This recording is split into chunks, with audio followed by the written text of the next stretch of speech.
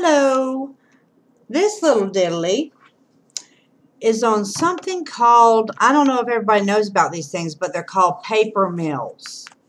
When you're traveling and you're driving, you will come into a smell that is like the worst kind of fart, rotten egg combination that you could ever possibly let enter your nostril area. It will literally disintegrate your nostril hairs on the spot. This smell is so bad that you can't breathe. You're like, oh my fucking God, I can't breathe, can't breathe, can't breathe. And then the taste gets in your mouth because you're sitting there trying not to laugh because you can't breathe, and talking with the other passengers in the car about how god awful the smell is.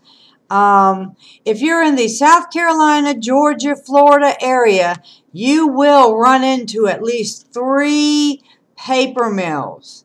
And these things smell like the most rottenest shit you could possibly let enter your nostril area. Like I said, disintegration of the nostril hairs, no more protection from germs and viruses and stuff like that, because that's what those little nostril hairs are for.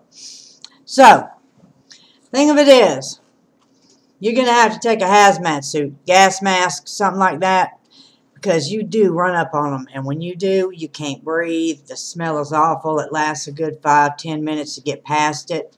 It comes on subtly. You start driving into it and you're like, what the fuck is that?